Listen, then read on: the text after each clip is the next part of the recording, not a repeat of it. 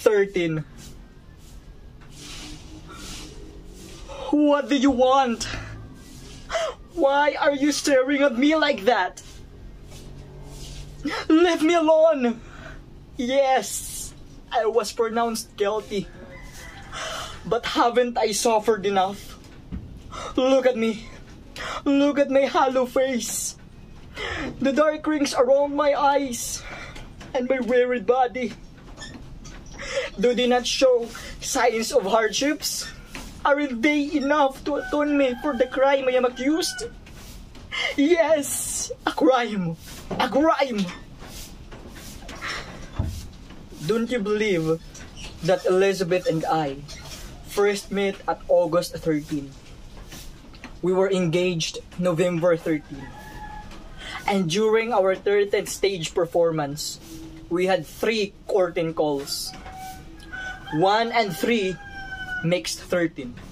So, what do I mean? 13. Oh, 13. What a lucky number.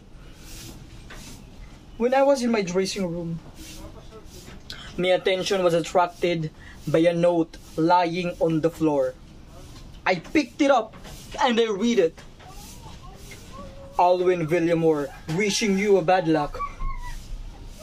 Who could have sent this? What could this mean? There was no signature. I stepped on the silver plate with the number 13 engraved in. Curtain call for Act 2, the director shouted. In the act, I was to murder Elizabeth.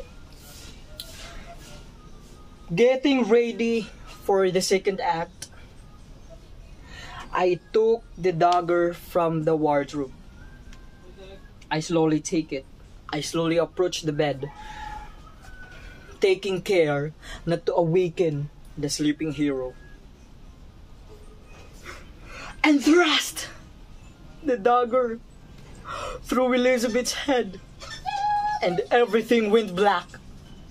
I didn't notice the curtain fall, and the audience rose from their seats and shouted, "Bravo!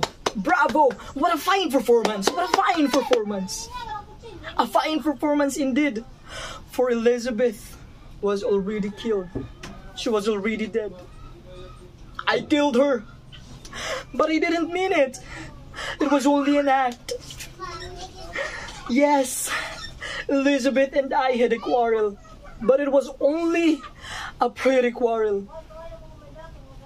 How could I kill her when I really loved her? I loved her very much. Someone must have tricked me. Someone must have replaced the dagger. That note, that number is driving me mad. No! Alwyn Villamore a criminal? No, I'm not a criminal. Jailer, what is the day today? You don't have to answer. I knew it. You came for me because today is my execution day, May 13. I am not a murderer. Alwyn Villamore, a killer? No, I'm not. That number is driving me crazy.